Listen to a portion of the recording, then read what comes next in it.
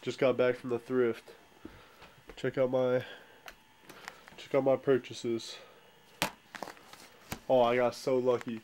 I found like a year ago Lost season 1. I fuck with that show. And today I found the full season 2 and the full season 3. So that was solid. This movie's pretty funny. Oh no, I just got it. I saw Quentin Tarantino and I was sold. So I got this one too. And then I got this. This is like my kind of vinyl record that I like to get. Something not in English. And like when it just has a picture of the just setting. Look at that, like this one. Just like this cabin. And like that one. And Sailor, like this was a dead giveaway that I was gonna get this one. Sailor songs from Germany, maybe. What other ones do I have that are like that? Like this one, like come on. The whole band up in a tree. This one's pretty sick. I got all these, well not all these from the thrift, but this one, this one, this one. That one. That one. Oh! Oh, they're slipping. Oh, shit. Oh, wait. I've been looking for this. Hold up.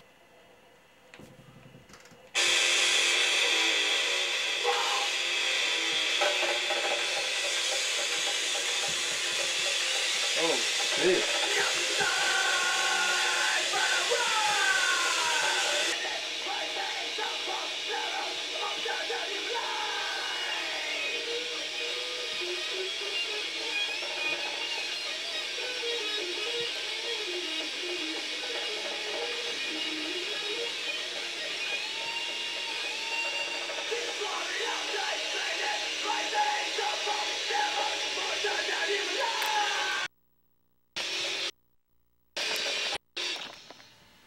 Dang, that shit's hard.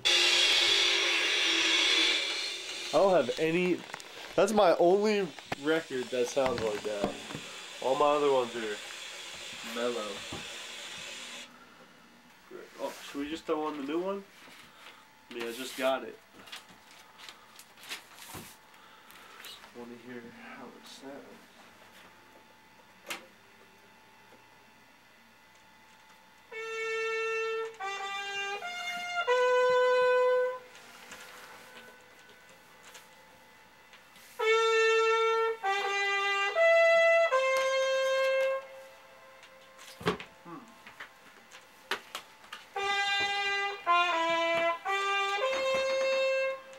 Where the hell is the...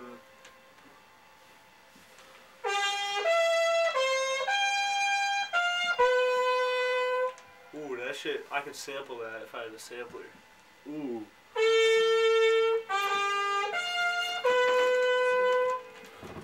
Oh shit, which one was it?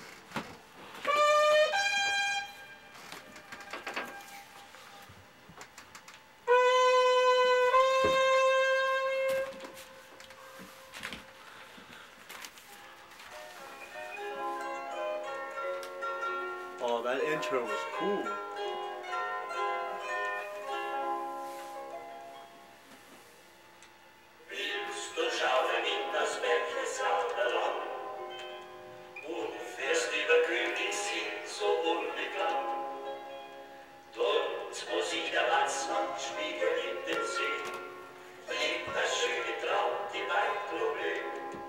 This is such a superior way of listening to music.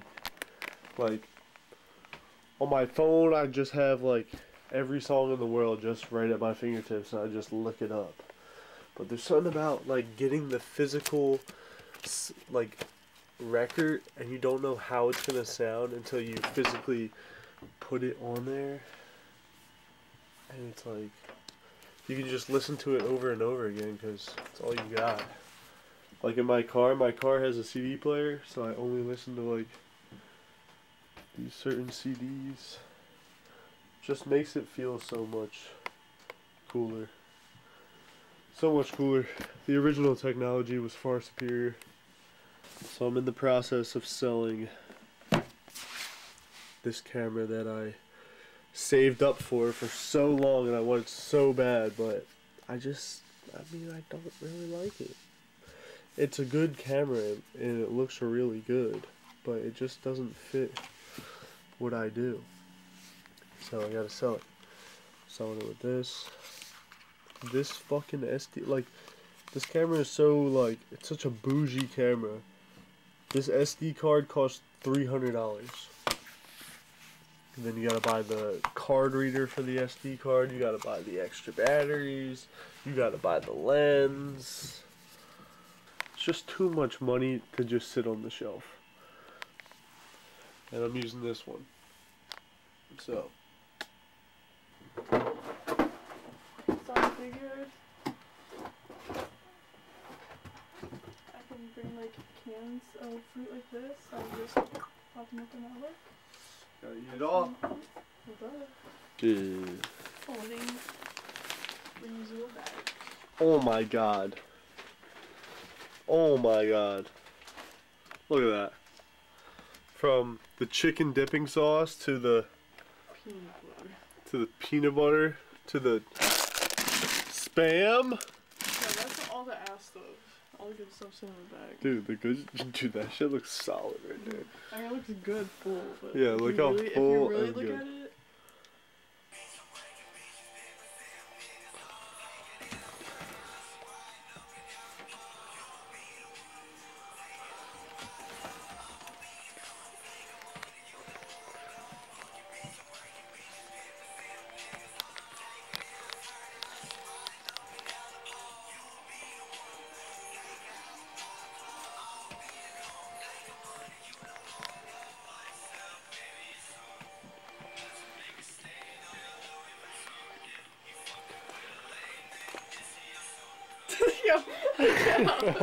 I'm about to sell my one camera and buy a IRL streaming setup.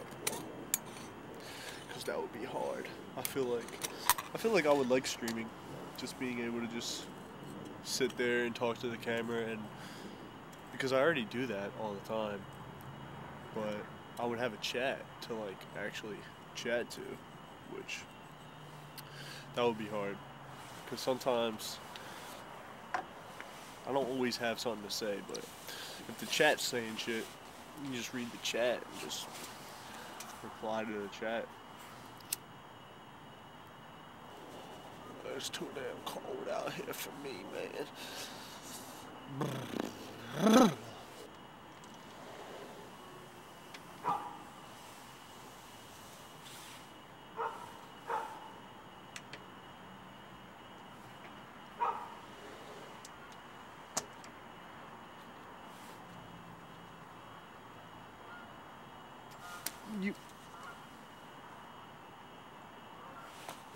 You son of a gun.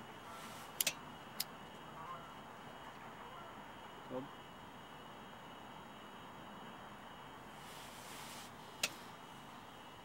Pass it, pass it, pass it. God damn.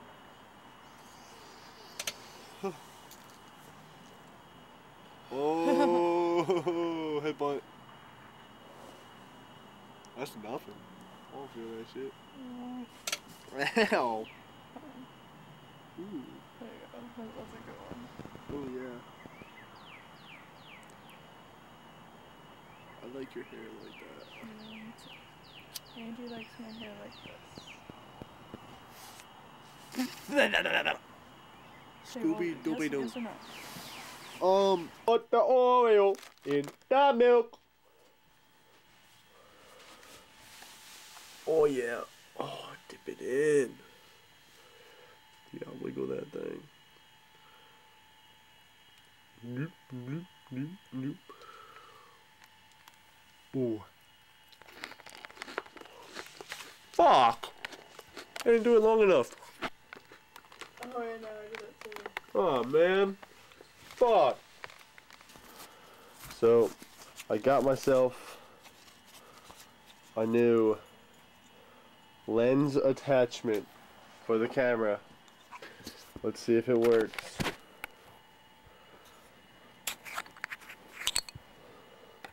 Let's see. Oh. Oh boy. Oh boy. Yeah. That's wide, alright. Alright, that's how it looks without the lens. This is how it looks with the lens. Oh. Oh my god, it's so wide. Oh yeah, I like that.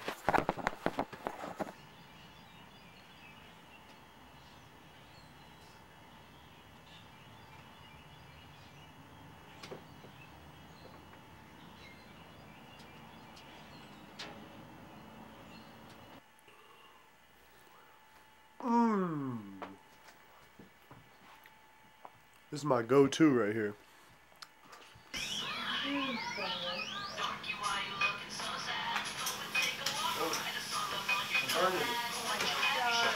Andy!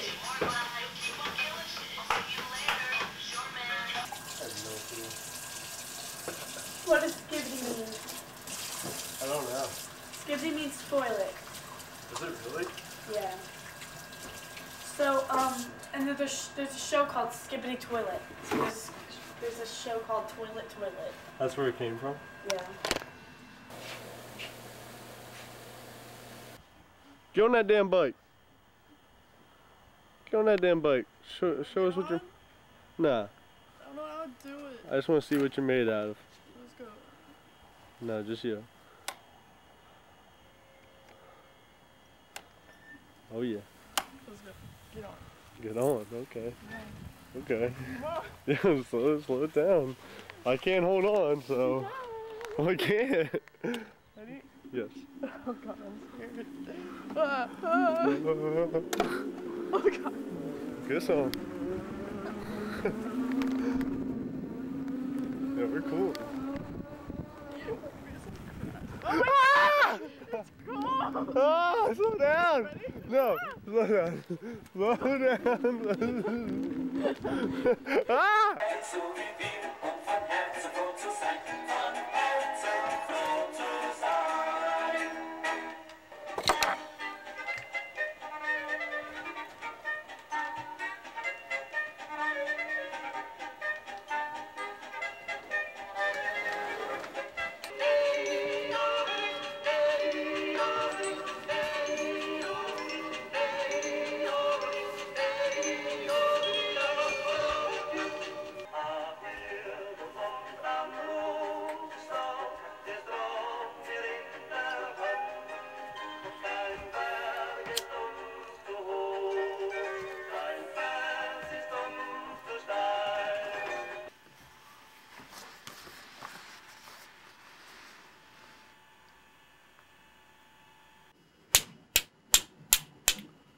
I feel like I can see the future unfolding in the present. I feel like with every little thing I do, I get closer to the life I want to have, the life I'm building. That's all manifesting is, just keeping something in your mind so that subconsciously you just work towards that goal. Nothing's free out here in this world. Nothing ever has been and nothing ever will be free. You gotta work for everything that you get in life. You just need to come up with a a blueprint and a plan of action and realize the steps you need to take to get where you need to be. The internet makes us feel like things happen like instantaneously, but nah, most people have to grind for years. You just have to stay committed, stay consistent, and have that discipline to keep going even though there's no results or recognition or any of that. You have to keep going when nobody trusts in you, when nobody believes and your goals and nobody believes in you and you got nothing to show for yourself, you still just gotta keep going. If you stay committed to one thing for 10 years, it's gonna take you places. No matter what it is, it's inevitable. It is inevitable.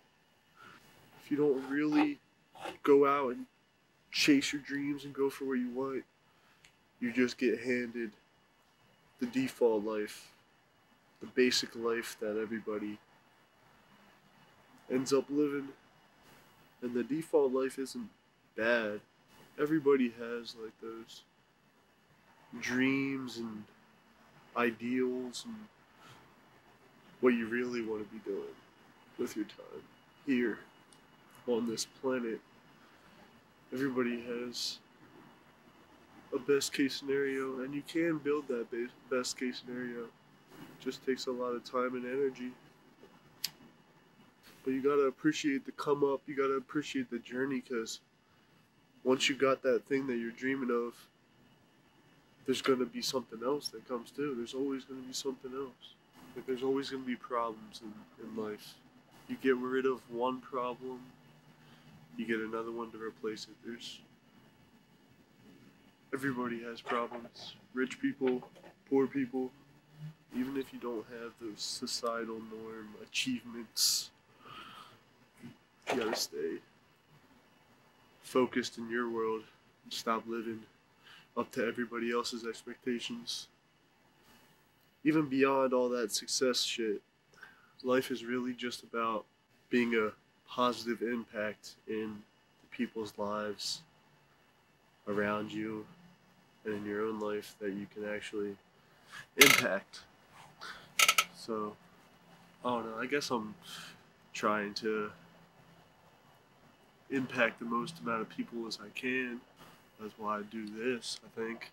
But yeah, it's just about them real life connections, like your family and your friends, creating memories with those people, because that's all you got. When you're dying, you're about to die, you don't have anything. You only have your memories. It's the only thing you have at that point. So it's the ultimate investment.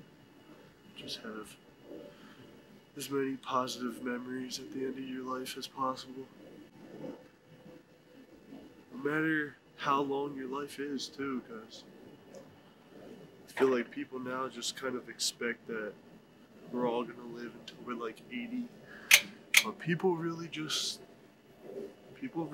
die at any ages. Like, you're not invincible just because you're a teenager or in your 20s, or people die all the time. So you really gotta live right now. You got no time to waste, really, because this shit could be over at any time, and you want to have a lot of things that you can look back at your life and be like proud. Like, if I was to die right now, I feel like I could say that I was fulfilled for the amount of life that I lived. I feel like I did a good amount with the time I was given. Like, people really don't live like they're gonna die. I feel like most of us sit around and just do nothing, like we're gonna live forever and we can just consume entertainment.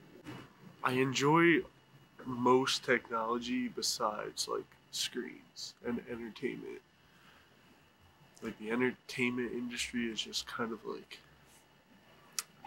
it's not evil, but it's just smart. Like, they know what to do to entertain people for hours and distract them from living their life.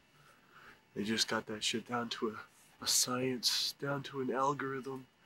That's what keeps you complacent and conforming and drifting around life without a real purpose or fulfillment. at least it can lead to that if it gets too bad. And it really got us after COVID happened. We really got. Yeah, people are just a lot more connected to the screens now. Like I was trying to explain to or not trying to explain, but I just put the idea in the head of my family. Like imagine if in our house we had no screens. Like nobody had a TV, nobody had a phone. Or maybe you had like one TV in the living room. We would be forced to interact with each other. But now, like even just realizing this now, like now there's even like a divide in our households. Like it's not that deep, but at the same time, we don't even really be interacting with each other as much as we would if we didn't have these fucking entertainment boxes all around us and in our pockets, and just the division just adds to the division. And that's also another thing that keeps us complacent and conforming. It's like They Live, man. It's like the movie They Live. They just divide us all and indoctrinate us with how we should live our lives, and that's what we do. And we work for other people, and we never really live 100% fully for us. And I think there's ways of life that you can create where you get that freedom. I don't know exactly. I think I have a rough blueprint on how I would do that, but it's not easy. It's not the easy route. I hate that you can really just work a job for 9 to 5 that you don't have any passion in for your whole life. For the majority of your time on this planet, you can spend it doing something that you really don't give a fuck about. Just because we need money. But in reality, we don't really need that much money to live. We've become more attached to our comforts of life, like all these things that we think we need that we really don't. We've become so reliant on these things, so reliant on technology that, I don't know, we just really don't know how to live a natural life anymore. I feel like I want to buy a van, straight up, pay it off, convert it, straight up, pay it off over time. Because I work a full-time job too. Pay that van off, and then I'll have something I can live in, travel in, and it's fully paid off. And I only really got to pay for insurance and gas. And those are my main bills, and then work on the road, work while traveling, save up money, buy properties. Like as I'm traveling around, I'll find the best places, the places I want to live, buy properties, and then park the van on the property, and then just build up my house as I get the money for it. So I never have to go in like major debt. I don't know, I just feel like that's the way. That's the way for me, at least. And then I just build up the property, build up my house, and then I just live there for the rest of my days and just build up my property. Just build up my land like it's fucking Minecraft. That's all there is. And now I kind of see the stepping stones to get there. So I feel like that's on the way.